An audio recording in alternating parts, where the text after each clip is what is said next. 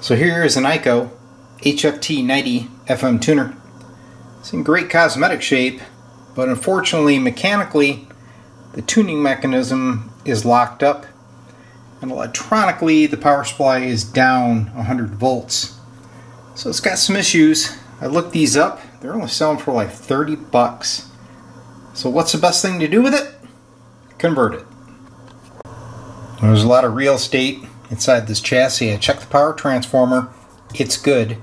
It's got a 6x4 rectifier at an angle. Very cool. These are all 7-pin sockets. So I found an old Utah universal output transformer. This is going to become a cool little guitar amp. Well, here's the bottom side of the tuner.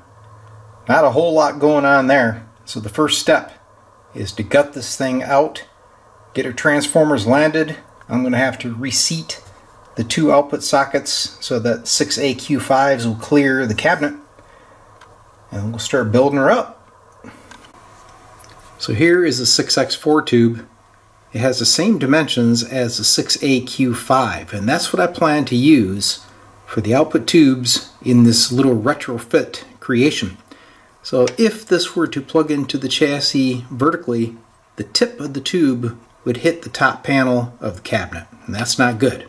So my plan is to lower these 2 7-pin sockets using standoffs approximately a ½ inch lower, and then these output tubes will be sitting into the chassis slightly and allow clearance for the top panel. This is the bottom side of the unit.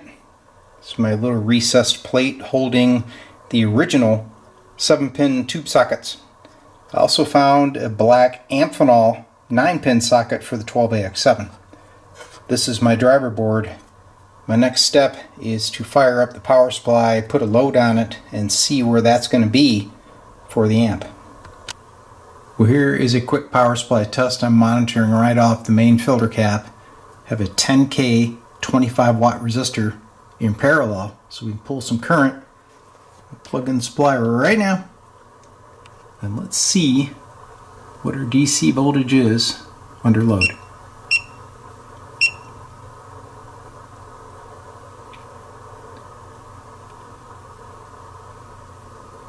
Seeing about 260 volts. That's absolutely perfect for a pair of 6AQ5s. So the power supply test is good. Here's an update on the eico tuner being transformed into a guitar amp. These are my output tubes, a pair of 6AQ5s. It's my inverter and a 12AX7 preamp, and we're still going to use that 6x4 rectifier. I recessed the tube sockets by punching a 1-inch hole and landing a plate on standoffs.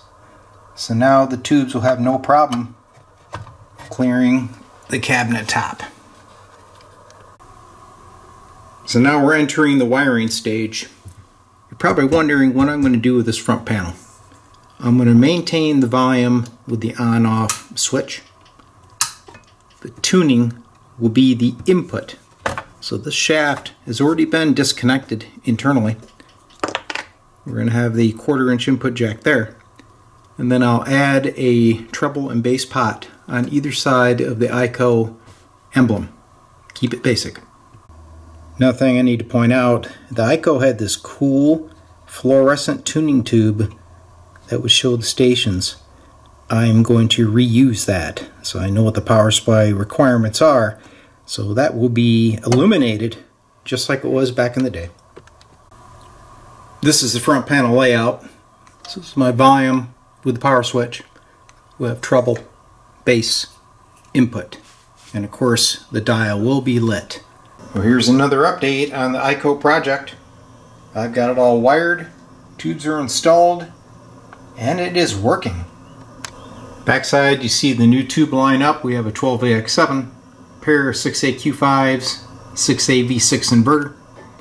This is that nice old Utah output transformer. I changed the volume control with a 1 meg, and of course the new filter cap. Let's take a look underneath. All right, bottom side, the layout looks really nice. I added a fuse, of course. We have output jacks for 4 and 8 ohm. This is my driver board. Power supply section. This is the screen cap. That's the preamp cap. Here is a little voltage dividing network so that we could run that original DM70 indicator lamp. So I've got the eico sitting on its base and rubber feet, so you can see there's plenty of clearance between the treble and bass control to the bottom. Turn on the power. You can see I don't have a power indicator light, but wait a second and you'll see what we got. Oh yeah, the original indicator lamp. So the amp is powered up right now. Volume's all the way down. Dead quiet. Alright, I'm driving a pair of 12-inch Celestions 8 ohm.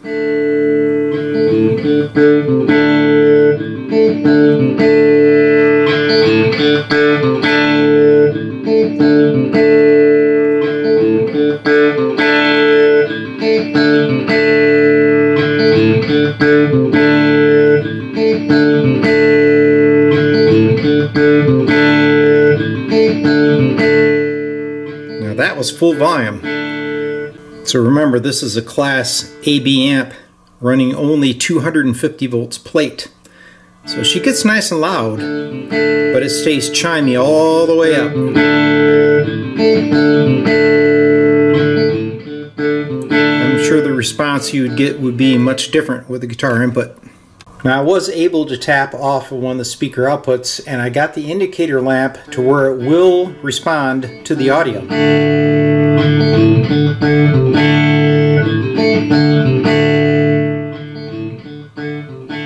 Once again, the response is going to vary depending on your input.